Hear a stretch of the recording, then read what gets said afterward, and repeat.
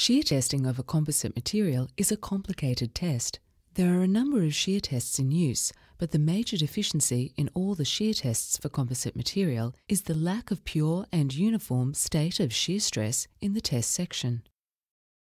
The specimen for this test has a special geometry. The specimen is in the form of a rectangular flat strip with symmetrical centrally located V-notches on both sides.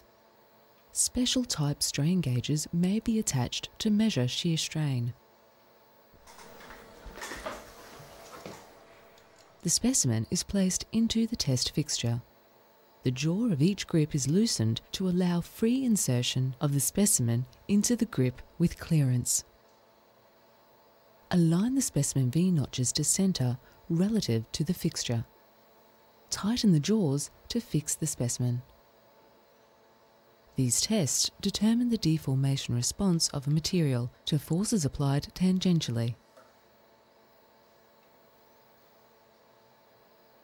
The load is then applied directly through the centre of the notch of the specimen at a specified rate until final failure.